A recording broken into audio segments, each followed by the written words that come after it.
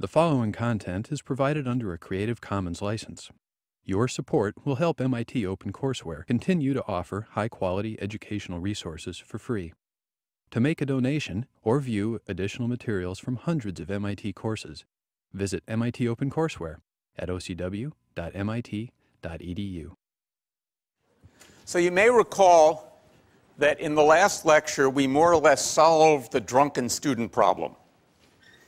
You're looking at a random walk. I now want to move on and discuss some variants of the random walk problem that are collectively known as biased random walks.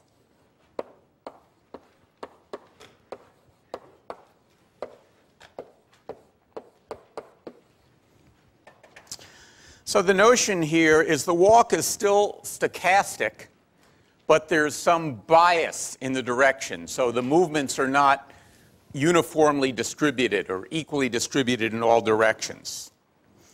As I go through this, I want you to sort of think in advance about what the take-home message should be. One, and this is probably the most important part for today, is I want to illustrate how by designing our programs in a nice way around classes, we can change them to do something else, writing a minimal amount of code. And the idea here is that classes are not there just to provide some syntax that makes life complicated, but to actually provide a mechanism that lets us structure our programs in a way that we can modify them later. I also want to give you a bit more experience looking at data and understanding how, when you get the results of a simulation or anything else that provides you with data, you can plot them, study the plots, and try and use those to develop an understanding about what's going on. And finally, I want to just get you thinking more about random behavior, because we're going to talk a lot more this semester, and in general throughout your careers you'll see a lot of uses of stochastic things. All right, so let's think about these biased walks. So, for example, assume that the drunk grew up in South Florida and really hates the New England winter.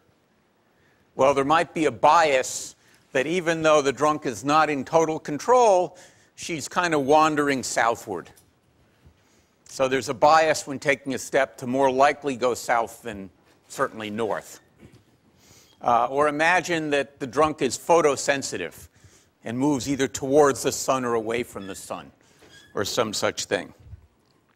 So we're going to look at different things of that nature and think about, I'll come back to chutes and ladders later in the lecture. You can speculate on why this is here. And we'll look at that. So this is on the front page of your handout here. I've taken the random walk program we looked at last time and changed it a bit. And in particular, I've changed the way the drunk works. So let's look at the code. Wow, haven't even done anything, and let's see how this works here.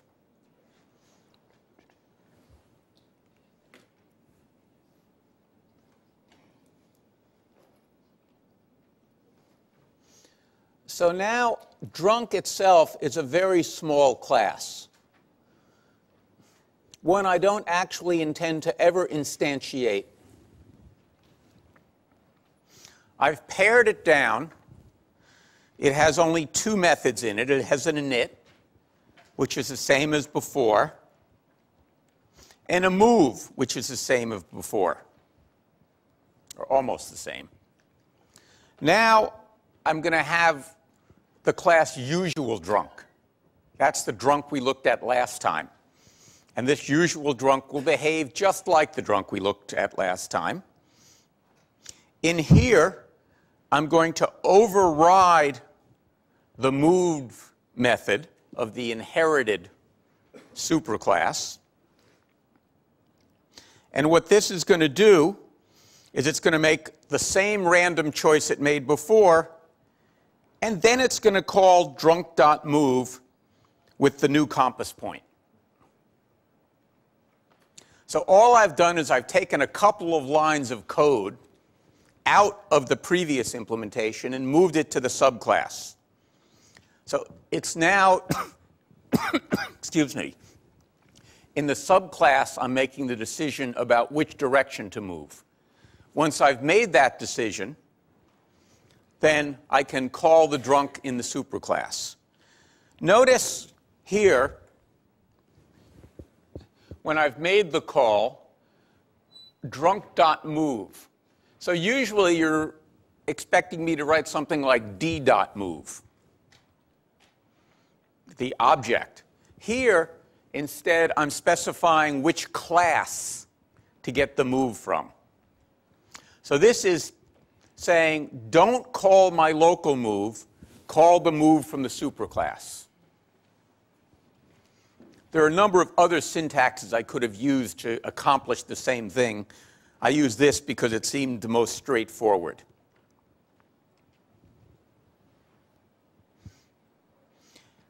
Now let's compare the usual drunk to the cold drunk. So the cold drunk, again, I've overridden the move, and now it does something different. It gets the random compass point as before, but if it happens to be south, it calls drunk.move with twice the distance. So whenever I get the notion I'm moving south, because I love the warmth, I actually move twice as fast. So instead of taking one step, which I do to the other compass points, if I happen to be going south, I'll take 2 steps. So I'm biased towards moving southward. And then I call drunk.move. Otherwise, I call drunk.move with the distances before. So I've isolated into the subclass this notion of being heat-seeking. We've got a third subclass, EW drunk, known for east-west drunk.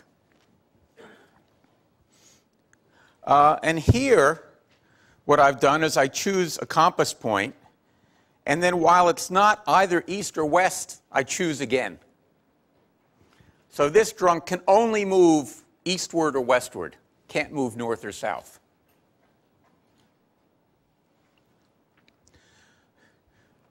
So again, you'll see I'm able to have 3 kinds of drunks who, as we will see, exhibit rather different behavior from each other with a minimal amount of change to the code.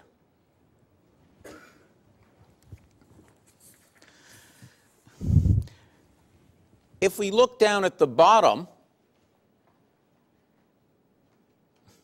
we'll see that the code is pretty much exactly what it was last time. By the way, this doesn't quite match the code in your handout. I decided to make the plots a little bit prettier with better titles and things. But when I tried to put these on your handouts, it wouldn't fit. So I have a little more compact things. But this is, I think, a better way to write it. But essentially, perform trial, perform sim, answer quest are all identical to what they were before. So because I structured my program in such a way that the drunk's behavior was independent of all the code for the generating the trials and plotting the results, I didn't have to change any of that. Okay, and this is the key to good design, is to isolate decisions in small parts of your program. So when, as inevitably happens, you want to enhance the program or you discover you've done something wrong, the number of changes you make is not large. Okay. One thing we do need to look at down here is it's not quite the same as before, because we'll see that there's an extra parameter to these things called drunk type. So if we start with answer question, it takes as it before the time, the number of trials, a title, and this one extra thing called the drunk type. And then when it goes on and it calls perform sim, it passes the drunk type. And this is the key line here.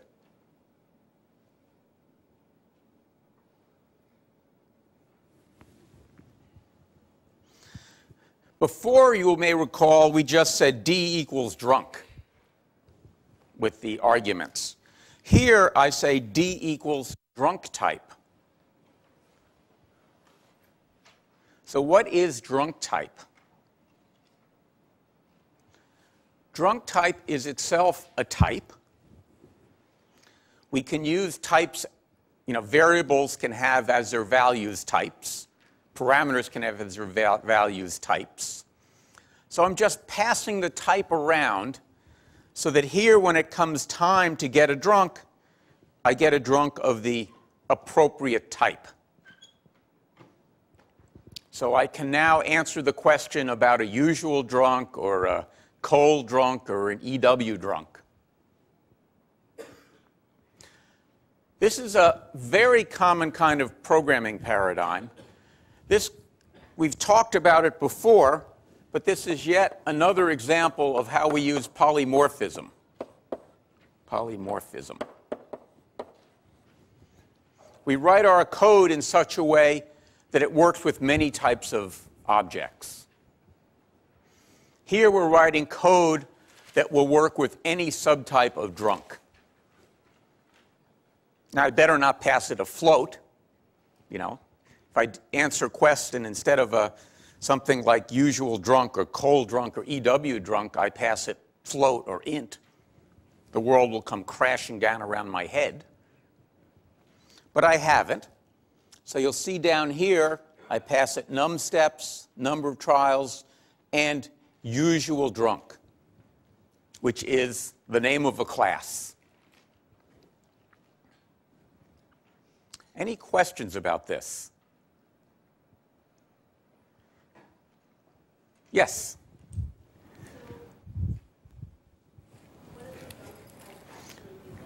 Louder, please. Does a drunk type make a new drunk that's named like drunk 1 and drunk 2? Good question. The question is, does the drunk type make a new drunk? Now I have so much candy to choose from, I don't know what to throw you. Do you like Tootsie Rolls, Snickers, Tootsie Roll Pops, Dots? What's your choice? Snickers.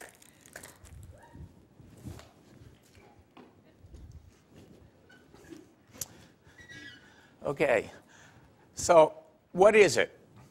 Down here, nothing is created when that call is made. It was if I had typed the word float or int. I'm merely saying, here is a type. And the parameter should now be bound to that type. Now, anytime you use the parameter, it's just as if you had written the string, in this case, usual drunk. So when I get up to here, think about it will take, depending on the variable drunk type, evaluate it. It will evaluate to a type usual drunk, say, in the first call. And then it will, just as if I had written usual drunk, invoke the init method of drunk and create a new drunk. But this drunk will be of type usual drunk rather than of drunk. Does that make sense? Right. So this avoids my having to write a whole bunch of tests. I could have passed a string and said, if the string says usual drunk, then D equals something. But here, instead of that, I'm actually passing the type itself. OK? So other than the fact that I have to pass the type around, this is exactly the same as before. Now, just for fun, we saw that last time when I asked you what did usual drunk do, there was some confusion. Not confusion, there was just a bad guess about how far the drunk would wander. So let's try it again. What do you think about the cold drunk? Will the cold drunk get further from the origin than the usual drunk? Not further from the origin? Who thinks the cold drunk will be further away at the end of 500 steps? Who thinks the cold drunk will not be further away? And I'll bet we can all, you got that right, well, I think. And I'll bet you'll all agree that with higher probability, the cold drunk will be south of the origin than north of the origin. More interestingly, how about the EW drunk? So this is a drunk that only goes east or west. East or west. Will this drunk, well, first of all, what's the expected distance? Do you think it should be close to 0 or not close to 0? Who thinks it should be close to 0? Who thinks it won't be close to 0? Well, you guys have all fallen for the same trick you fell for last time. Fooled you twice. Be careful. One more and you're out, as we'll see. But it's interesting. So let's run this program and see what happens. Oops.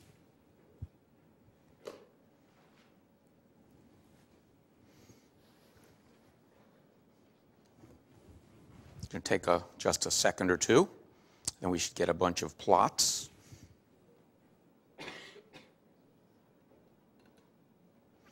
All right, so here's the usual drunk. 100 trials, and just as before, wandered away. Moderately smooth, but of course little ups and downs, maybe suggesting averaging over 100 trials is not quite enough. I felt a little better if it were smoother. But the trend is pretty clear here. I think we probably don't doubt it. Well, boy, look at the cold drunk. Like a shot heading south. So here we see this bias that if you get south, you go twice as far. It makes a huge difference. Instead of being roughly 20 steps away, it's roughly 120 steps away. So we see, and this is something to think about, a small bias can end up making a huge difference over time. This is why casinos do so well. They don't have to have a very much of a bias in their favor on each roll of the dice in order to accumulate a lot of money over time. It's why if you just weight your dice a little bit so that they're not fair, you'll do very, very well. I'm not recommending that. Kind of interesting. The EW drunk is pretty much the same distance away as the usual drunk. This is why we run these simulations, is because we learn things. Now, I have to confess, it fooled me too. The first time I ran this, I looked at this and said, wait a minute, that's not what I expected. So I scratched my head and thought about, all right, why is it behaving this way?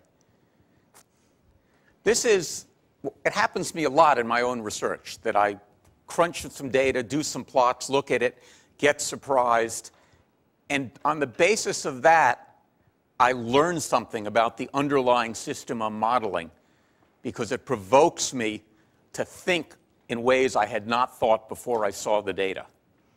This is an important lesson. You don't ignore the data, you try and explain the data. So when I thought about what happened, I realized that while I might have started at the origin, and after the first step I'm equally likely to be here or here, once I've taken the first step, now my expected location is not 0, right? In the first step, my expected location was 0, because I'm equally likely to be +1 or -1. But once I've taken a step, and I happen to be here, my expected location, if I'm here, is +1. It's not 0. Because half the time I'll get back to 0, but half the time I'll get to 2. So once I have moved away from where I've started, the expectation of where I'll end up has changed.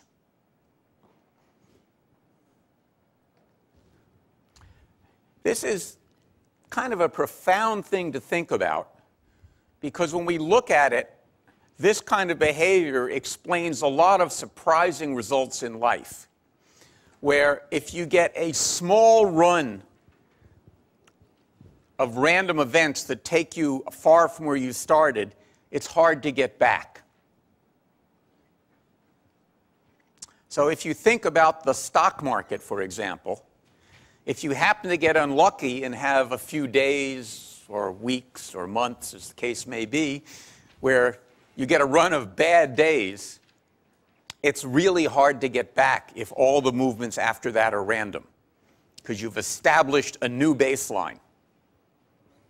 And as we'll see later, when you start doing things at random, it's likely you'll get a few runs in one direction or another. And then you've got a new baseline, and it's unlikely to get back to where you were originally. We'll see a lot of examples of this. But that's what's happening here, and that's why it looks the way it does. That make sense to people? Well, so I had this theory. As I often do when I have theories, I don't believe them. So I decided I better write some more code to check it out. So what I did is I took the previous simulation, and now instead of looking at different kinds of drunks, I got more aggressive in thinking about my analysis of the data. So again, there's a lesson here. I decided I wanted to analyze my data in new ways. And the beauty of it was I could do that without changing either any of the code about the drunks or any of the code about performing the simulation, really. All I had to do was do a different kind of analysis to a first approximation. So let's look at what I've done here.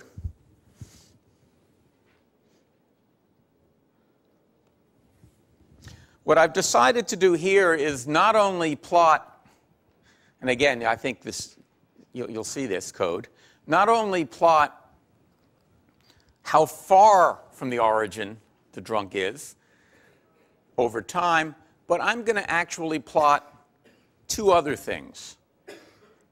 I'm going to use a scatter plot. I think I use scatter in this one, I do, to show where the drunk is at each period of time, actually just all the places the drunk ends up in each trial. This will give me a visualized way to see, okay, in my, say, 100 trials, how many of the drunks ended up near the origin, how many of them ended up really far away, and just allow me to visualize what's going on. And then I'm going to also use a histogram to sort of summarize some things, to get a look at the distribution of the data.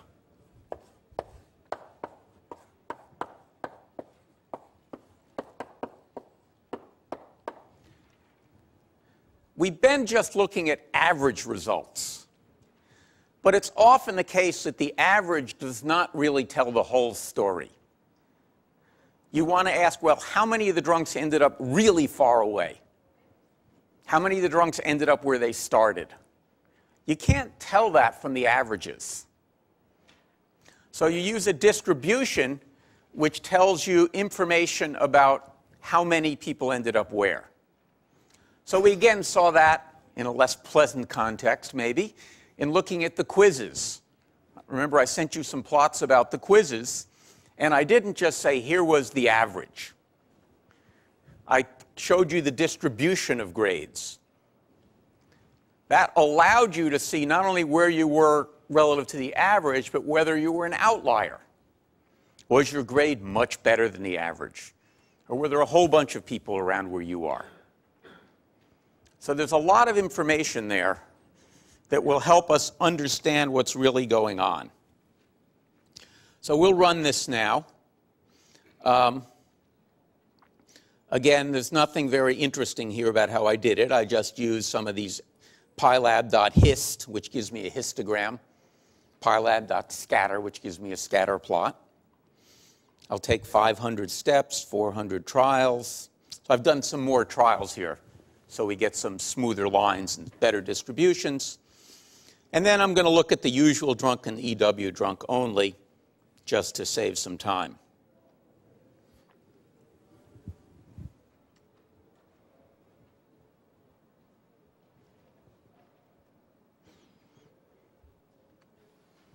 At least I think I am.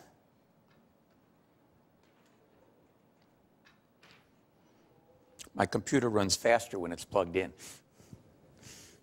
All right, but we have our figures here. Let's look at them. So here's figure 1, the usual drunk. Well, all right, as we've seen this 1,000 times, or at least 6. So doing what it usually does, not quite 20. This is kind of interesting. This is the final locations of the 400 trials of the usual drunk. So we see some information here that we really couldn't get from the averages. That there are more of these points near the middle, but there are certainly plenty scattered around. And we get to see that they're pretty much symmetric around where we started. This is what we would have hoped, right? If we had looked at it and we had seen all the points up here, or most of them up here, we would have said, wait a minute, there's something wrong with my code. This was supposed to not be a biased walk, but an unbiased walk. And if I'd seen a bias in this population, I should have gotten nervous that I had some problems with my implementation, with my simulation. So in addition to helping me understand results, this gives me some confidence that I really am doing an unbiased walk, right? Some over here, some over here. Not exactly the same, but close enough that I feel pretty comfortable.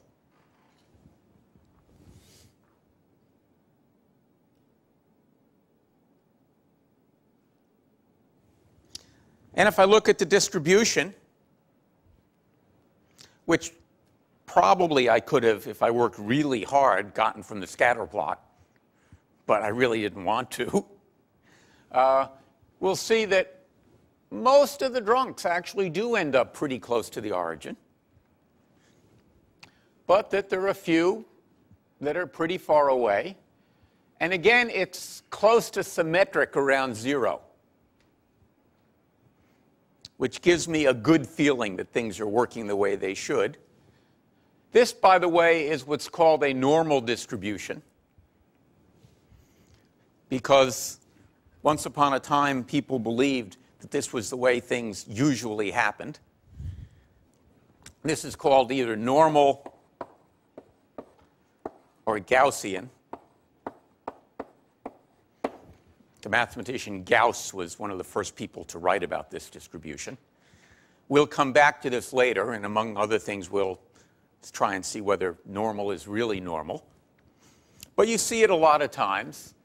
And basically what it says is that most of the values hang out around the average, the middle, and there are a few outliers, and as we get further and further out, fewer and fewer points occur. So you'll see these kind of curves, distributions occurring a lot. Again, we'll come back to distributions in a week, or actually in a lecture or two. See a little bit more today and then more later on. All right.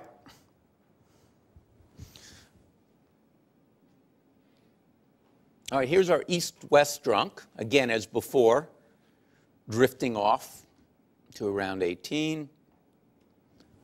Well, look at these dots. Well, this makes me feel that at least I know that the drunk is only moving east and west. And again, you'll see pretty dense in the middle and a few outliers. Managed to get a little further east than west, but that happens. East is always more attractive. What we might have guessed. And if we look at the distribution, again, we can look at it. And I'm just giving you the east-west values here. And again, it's about the same.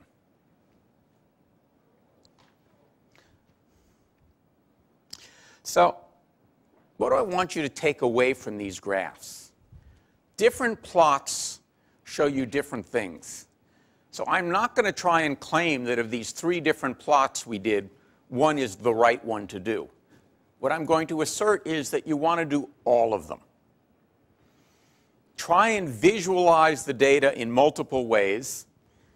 And sometimes it's much easier to, even if different plots contain exactly the same information, and in some sense the scatter plot and the histogram do contain exactly the same information. In fact, there's more information in the scatter plot in some sense, because I see each one individually. But it's, for me, a lot harder to see. If I'd asked you from the scatter plot, are they normally distributed, you might have had a hard time answering it, particularly for the usual drunk, where you just saw a lot of points. So the idea of summarizing it in the histogram makes it much easier to make sense of the data and see what you're doing and what to try and learn the lesson you're trying to learn.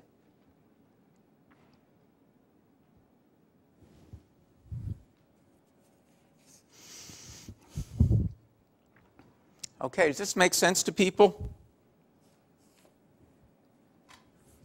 All right, let's move on. Now, we'll go back to this lovely picture we had before. Any of you ever play the game Chutes and Ladders?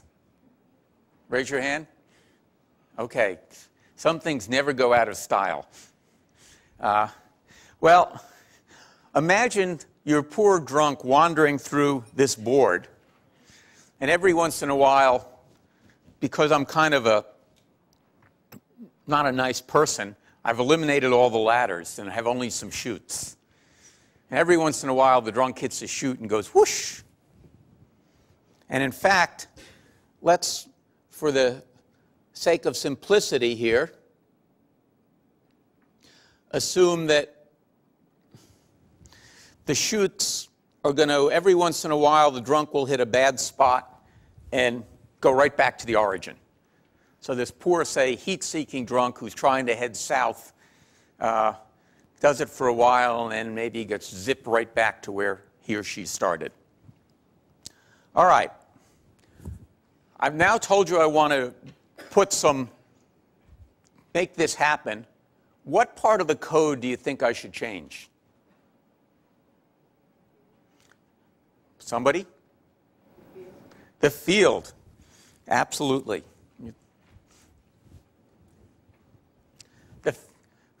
Those are good to throw short distances. The field, right? Because what we're talking about here is not a property of the drunk or a property of the simulation, but a property of the space in which the drunk is wandering. So again, we see that by structuring the initial program around the natural abstractions that occur in the problem, natural kinds of changes can be localized. So let's go and change the field. So I'm going to have the field I had before, plus this thing called an odd field. Odd field will be a subclass of field. This is not odd as in odd or even. This is odd as in strange. So I'm going to first define where my chutes are.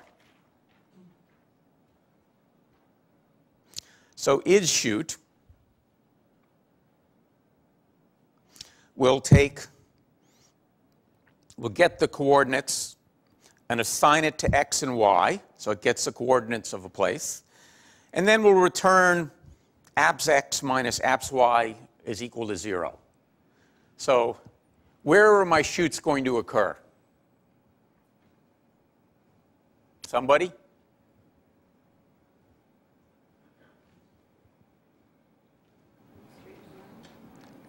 Yeah, kind of radiating out from the origin. Any place, so I'll have my origin here. Got my graph. And all along here, any place x and y are equal, there'll be a chute.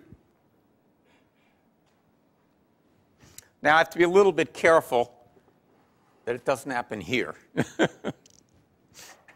or we won't get anywhere. So, and then move in odd field, we'll call field.move, which is unchanged from what it was before. And then it will say if self.isShoot, set the location back to 0, 0. So the poor drunk will move as before, and if he or she hits this wormhole, get instantly teleported back to the origin. Very small change, but it will give us rather different behaviors. At least I think it will. And then if we look at how we use it,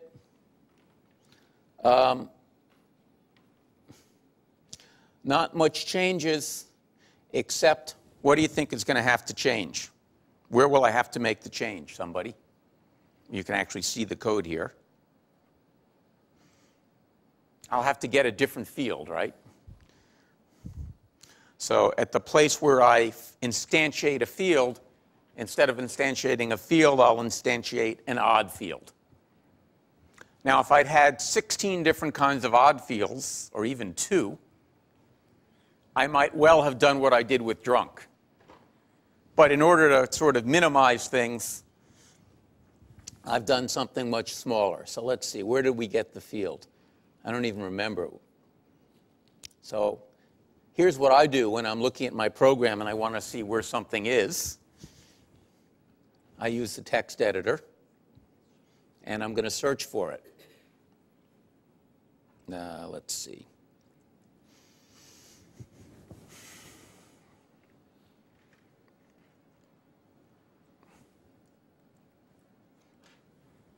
Well, it's not there.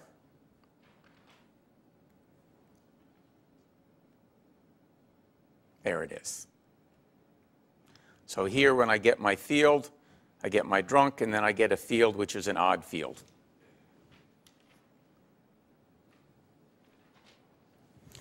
All right, anyone want to speculate what will happen when I run this one?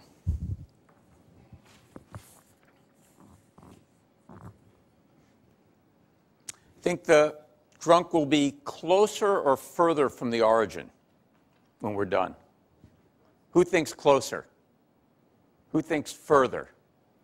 Who thinks no difference?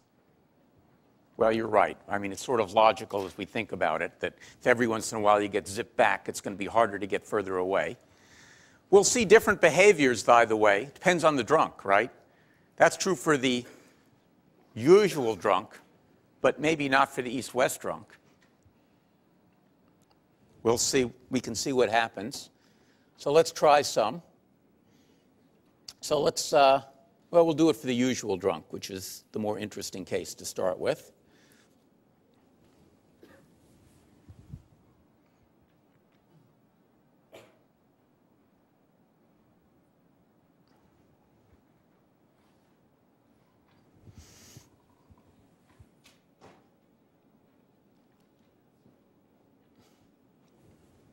So you'll see, whereas before we were up just shy of 20 most of the time, here we don't get very much further.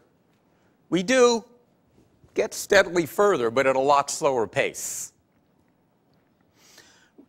What do you think it means that before, you remember, we saw a pretty smooth line. Here we see what may look to you like a fat line, but is in fact a line with a lot of wiggles in it. What does that imply about what's going on in the simulation? The fact that that line is jagged rather than smooth as it was before. Pardon? Can't hear you. Go ahead. There are jumps. Well, certainly it happens because of the jumps. But what else is going on? But what does it sort of imply more? Whoa, sorry about that. More generally, right, what it's saying is that because of the jumps, there's a lot more variation from trial to trial. Not surprising, right? Because sometimes you hit these wormholes and sometimes you don't. So let's look at this other figure. This is kind of interesting. So here's the scatter plot. And if we zoom in on it,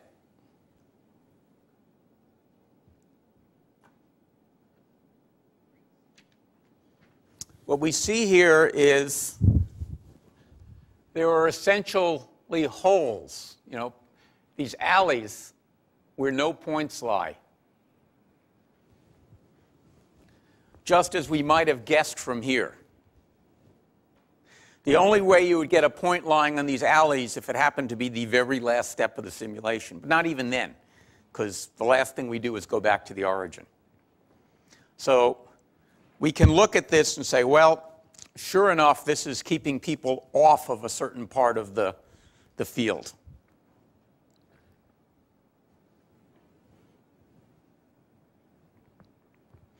All right.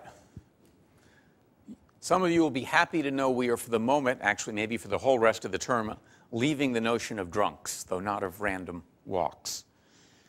Any questions about what's going on here?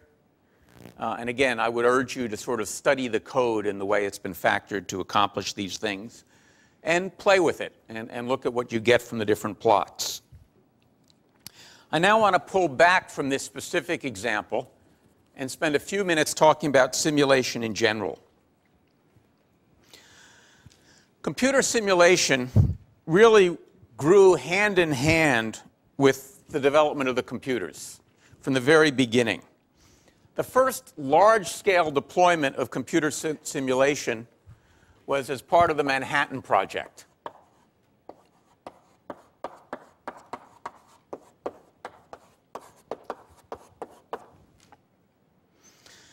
This was done during the war to model the process of nuclear detonation.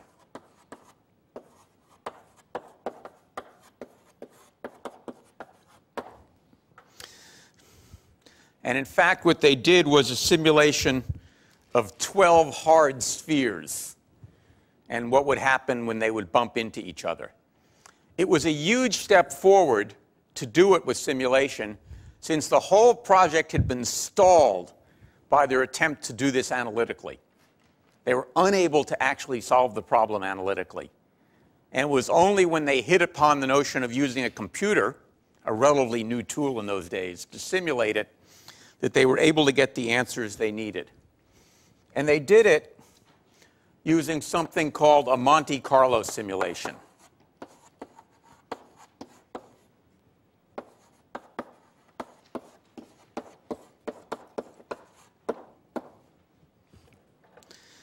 Now, in fact, that's just what we've been doing with the random walk, the Monte Carlo simulation, and I'll come back to that in a minute.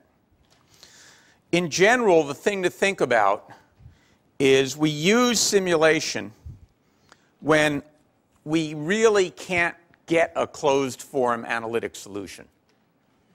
If you can put down a system of equations and easily solve it to get an answer, that's usually the right thing to do. But when we can't easily do that, the right thing to do is typically to fall back on simulation. Sometimes, even when we can do it analytically, simulation has some advantages, as we'll be seeing as we go forward. What we're typically doing when we're simulating anything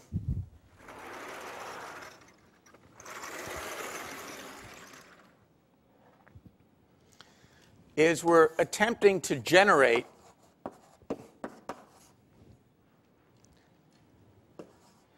a sample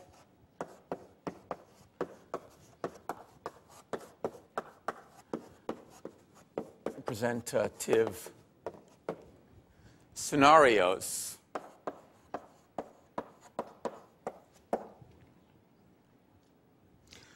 because an exhaustive enumeration of all possible states would be impossible. So again, sometimes if you can't solve it analytically, you can exhaustively enumerate the space and then see what's going on. But again, usually you can't, and so we look for a sample, and the key is it's got to be representative of what we would get in reality. We'll see an example of that shortly.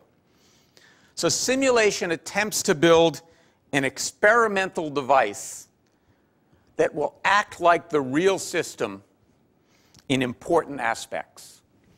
So I always think of a simulation as an experimental device.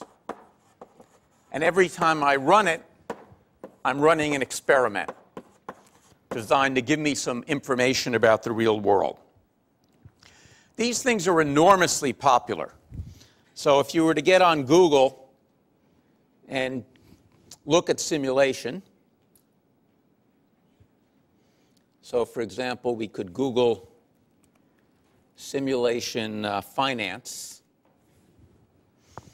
You know, we see we get about 3 million hits. We can do biology.